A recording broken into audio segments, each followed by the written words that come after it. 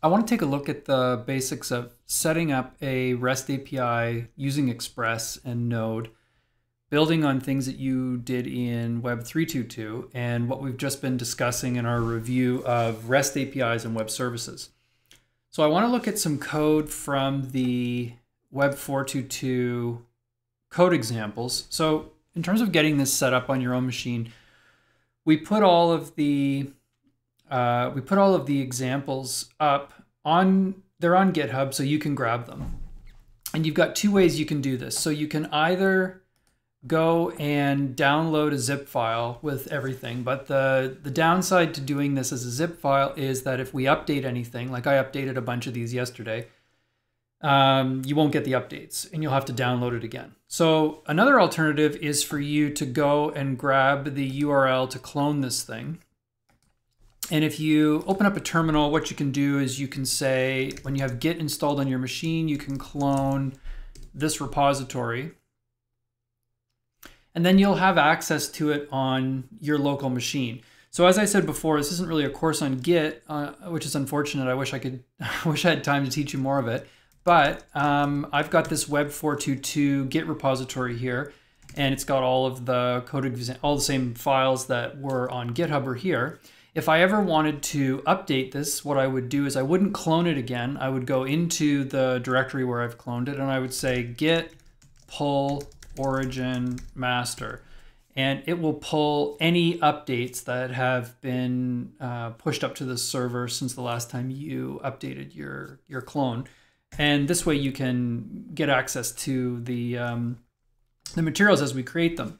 So this week for week one, if you go into code examples week one, there are 3 different web servers that have been just little small web servers that I wanted to walk you through using and show you how to get them set up and how to run them and how we can interact with them. So let's start off with the Web API v4. So every one of these little web APIs is going to have its own package.json file, which is going to define all of the different dependencies and so on that I need. So let's just go in and do this live. So I need to go into the code examples and week 1. And I want to go to v4. Okay, so I have package.json. And I'll just open up a code editor for this as well. And I'll switch my screen around so that I can do multiple things at a time. Okay, so package.json has a number of things in here. So we've got all of our dependencies. So anytime you're going to be doing any work with one of these APIs, somebody, either yourself or somebody else on your team, is going to have defined these. And so I need to be in the same directory as my package.json, and I need to install those dependencies. It's going to go and download all of the things that I need, all of the dependencies. And the thing is, it's not just going to install these 2 things, like Express and Core. So if we just go in and take a look at Node modules, and you take a look at what's inside Node modules, it's installed a whole bunch of things. So there's actually, as you would expect, Express is here, and so is Cores, because we defined that we needed those. But then those have their own dependencies, and so all of their dependencies get installed, and all of those have dependencies. And if you take a look at the package lock file, package lock.json, you'll see the complete list of all of those dependencies and which version it needs and which things it requires, like all of the other things that it requires in order to function. So it's really, when you're installing this, you're going to get lots and lots of different things are going to be installed in your Node modules. And so, defining this is only a portion of it. As much as you can, you want to try and keep this list of dependencies down. So don't be afraid to work with things if you need them, but don't add dependencies that you don't need, because those dependencies have dependencies, and it just makes for maintaining and keeping your software up to date a little bit harder. Okay, the next thing to note in here is that we've got a start command. So when we say npm start, it's going to run the start command that we've got listed here. And in this case, it's going to run node server.js. So if I run this, it starts up the web server. So you can see that it's running Node, it's running server.js, and server.js is over here. Or if you want to read along in GitHub, server.js is here. So let's take a quick look at what this does. So you can see that at the top, it defines a number of requires. It pulls in Express, it pulls in CORS. CORS is needed if you're going to do cross-origin requests, meaning you are on a different origin, like HTTP, google.com is an origin. And so you're requesting something from one origin across to another origin. So you are on localhost versus google.com. Those are two different origins. The security model of the web is based on CORS, is based on making sure that data stays within an origin. If you request it, you can't leak it across origins unless it's explicitly allowed. So what's happening here with CORS is being pulled in, and then CORS is being enabled. So I can actually show you what that looks like. It means that a header gets added that says that this can be used cross-origin. So we have a body parser, which is going to allow us to extract and parse the data in the body of a request. We create an instance of Express, and then we set it up so that it defines which port to use. Now this is really important. You'll see that it's using process.environment.port. And when you start deploying your apps, you're going to want to be able to have this be configurable by the environment. So on this machine here, if I were to say, if I said, let me make this a little bit bigger. My font is so huge. See if I can make it so I can fit more in.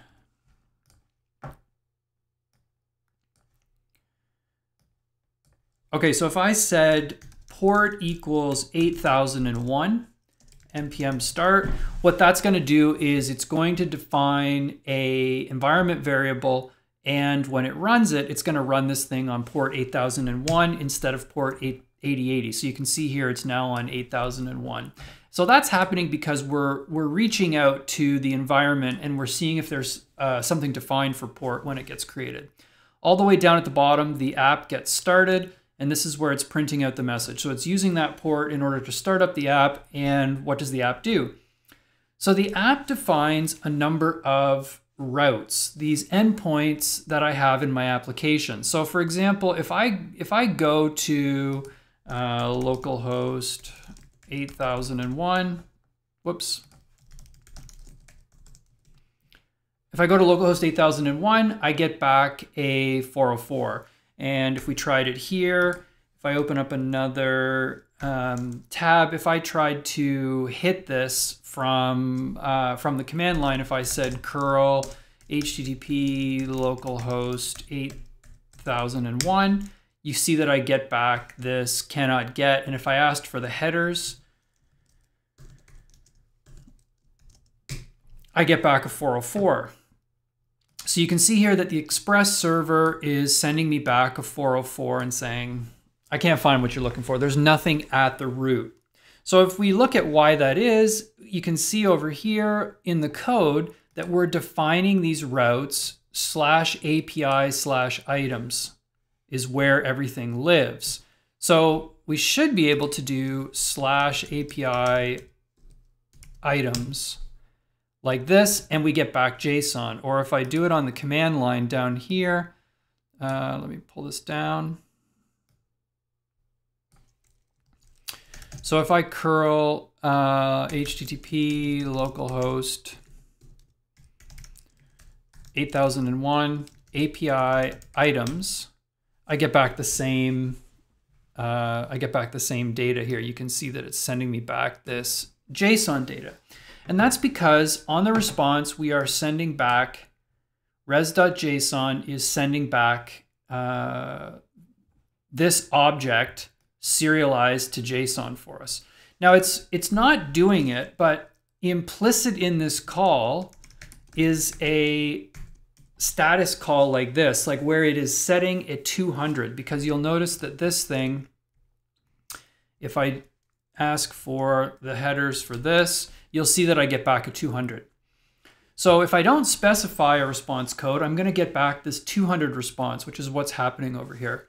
Now we could try some other things. So another thing we could do is when we ask for all of the items, we could also console.log the request's headers. So if you wanted to see the headers that are coming into the server, let me stop my server and restart it.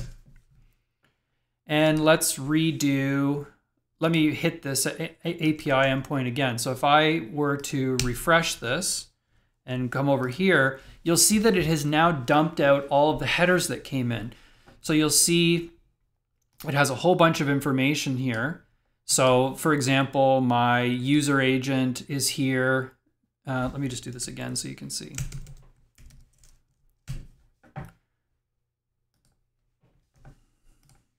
Okay, so like you can see that I'm running in Firefox 84. You can see that my browser has asked that I get back HTML if possible.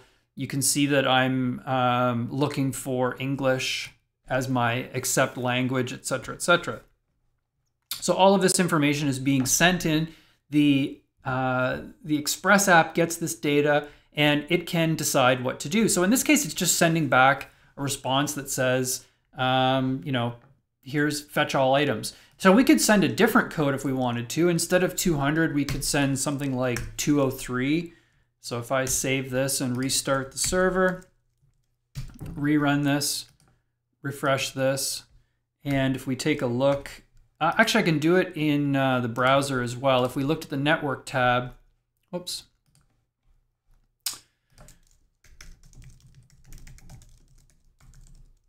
8001 API items. So if I were to go to my network tab, and I'll reload this and look at all, you'll see that here is what came back. So the response comes back and I've picked 203. So if you can see on the left here that I get back a 203 response. And if I were to do the same thing over here, if I were to request it, you'll see that now I'm getting a 203 response instead of a 200 response. Well, obviously I don't want to do that. I want a 200 response, but I could do this.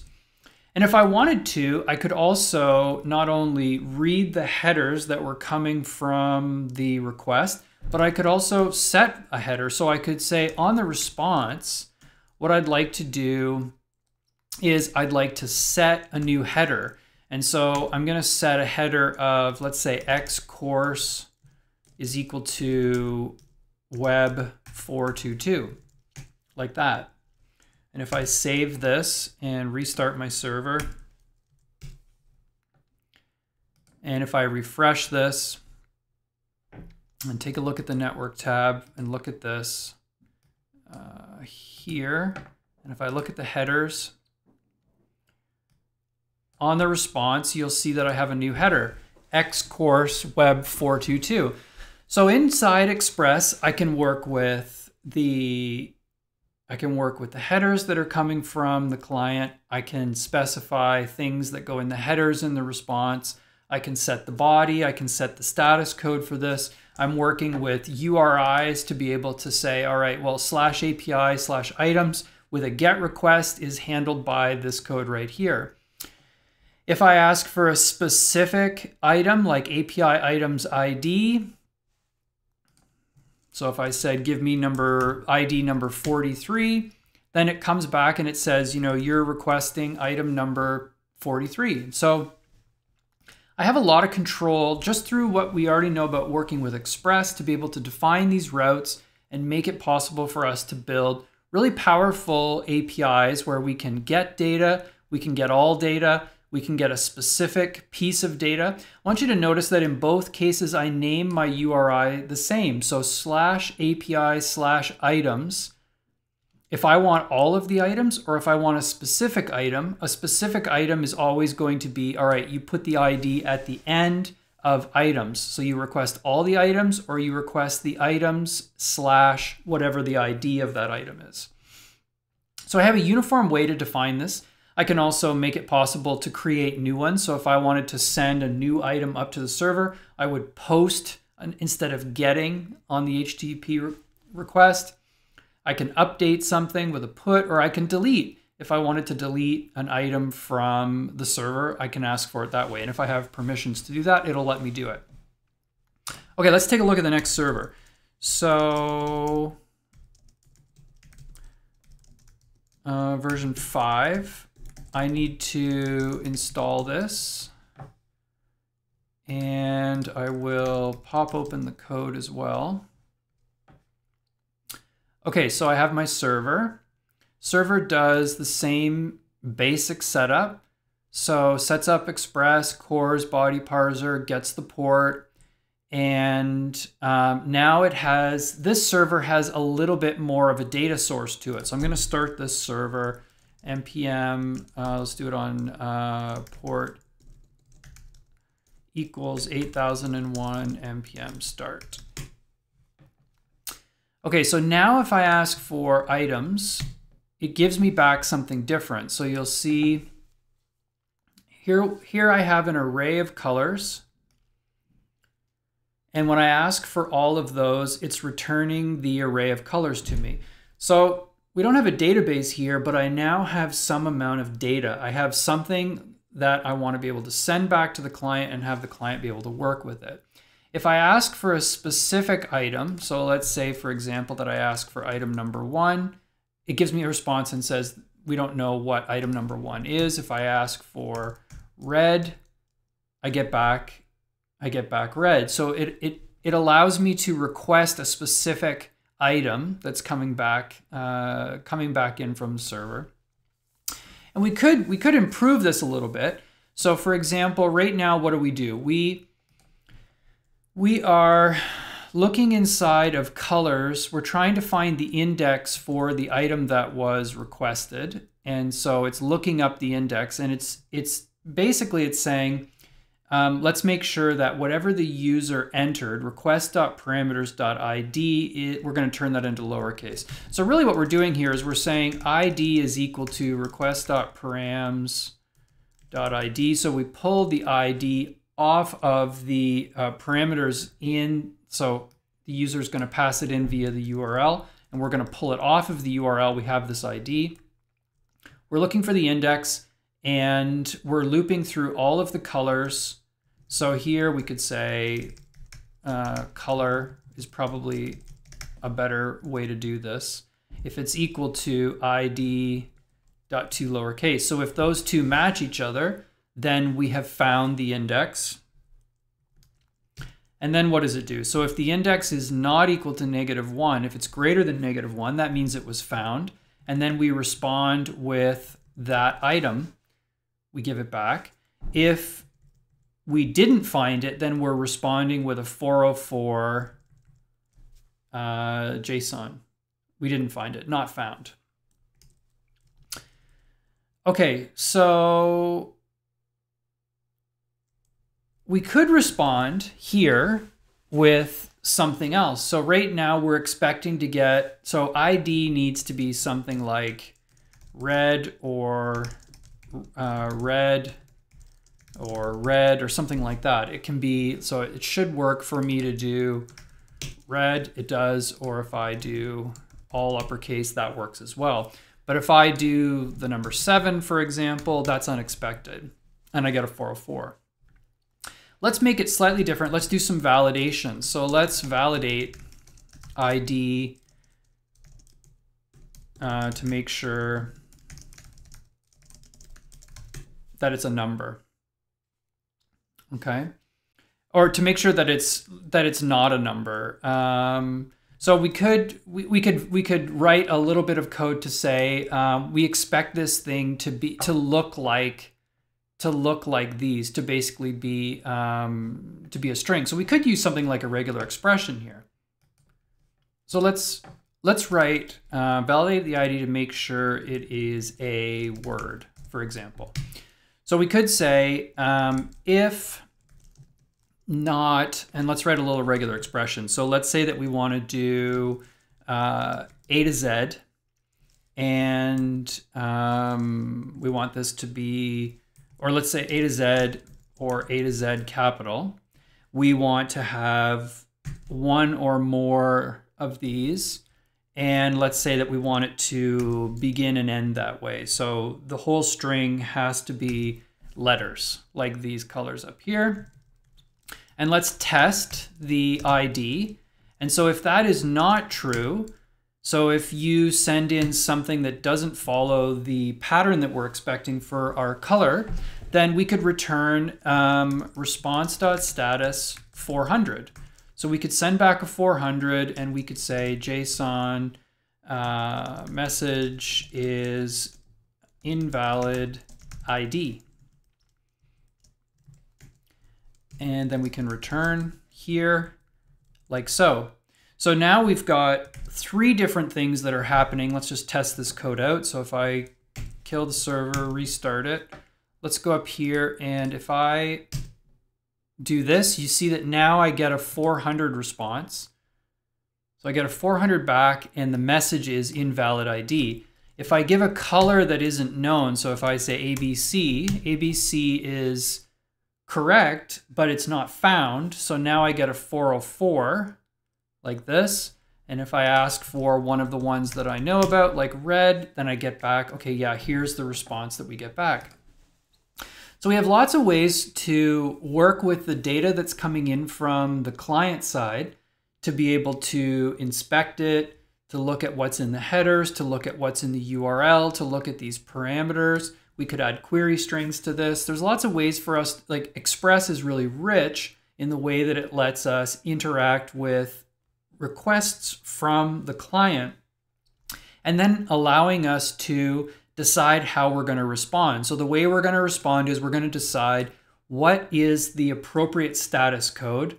So we got to figure out, is the client making an error? Is the server having some problem? Is there a server error? Is everything okay? 200, etc. And then we got to figure out which data we want to return back to the user. And we do that for all of these different ones. So you can see that when you're designing your API, your REST API is going to use these uniform resource identifiers, and you're going to use HTTP post, HTTP get, etc. And you're going to use status codes to be able to determine, did it work? Did it fail? Was this an error? And you're going to return JSON. So we're constantly going to be sending back pieces of JSON to the browser, and the browser is going to decide, okay, here's what I do with this particular set of JSON. Okay, let's have a look at the last one. So close this and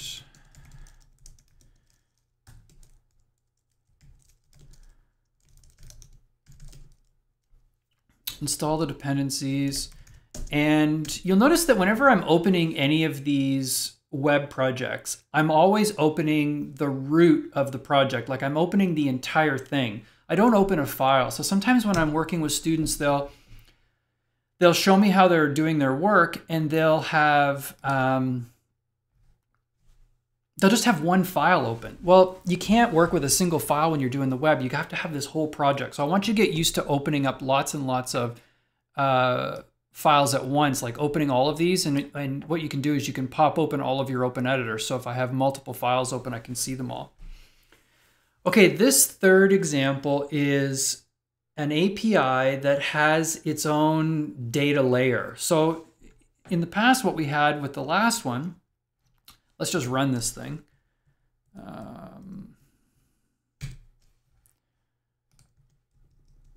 So this is theaters. There we go. So I'm sending back a richer data set this time. I'm sending back if you look at the raw data, here's what's coming back from the server. All this data about different theaters.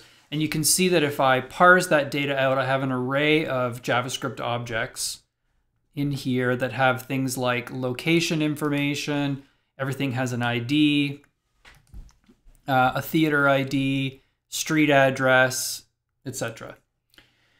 So the way this is working is I'm moving my data layer into its own set of functions or into its own class. In this case, we have something called server data. And server data defines a whole bunch of different APIs that I can call, which could be doing things like talking to MongoDB or making a request to another service over HTTP, or generating files, or any number of things.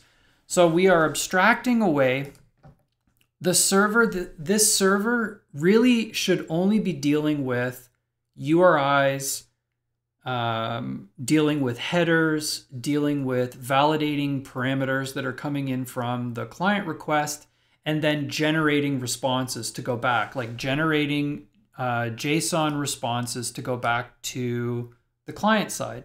What we don't want to do is we don't want to have this web server get cluttered with all kinds of logic for what's going on with the way that the app works. We don't want to clutter it with a whole bunch of knowledge of how the data layer works. So you want to try and abstract that stuff as much as you can. So we're starting to pull this apart, and as our project gets bigger and bigger, we separate it more and more. So in this case, all of our data lives in a JSON file. We've got a JSON file with all of the data, and it's pretty easy to imagine this being a database. So instead of having a database here, we're doing it just with static data from a JSON file. But imagine that we're opening a database, we load all of our data in, and then whenever we want to do anything like get all of the theaters, we can work with that. In this case, it's cloning all of that data and then sorting it, and it's sending back the data to the browser. Or if we want to get a specific one, it looks for a specific one based on the item ID. So like if I asked for this theater, you'll see that I get back just that particular theater and not all of the other theaters. So we have ways of requesting everything. We have ways of requesting just one of these. And you can see that in this case, it is looking for that one item that's in there. If nothing comes back, then we're obviously going to need to return a 404. So if I change one number on this, right, I'm going to get a 404. And the reason I get a 404 right here is this resource hasn't been found, like nothing. So when this is the line I want right here. My API is giving me back null. There's nothing there. There's nothing for me to work with. So I don't have anything there.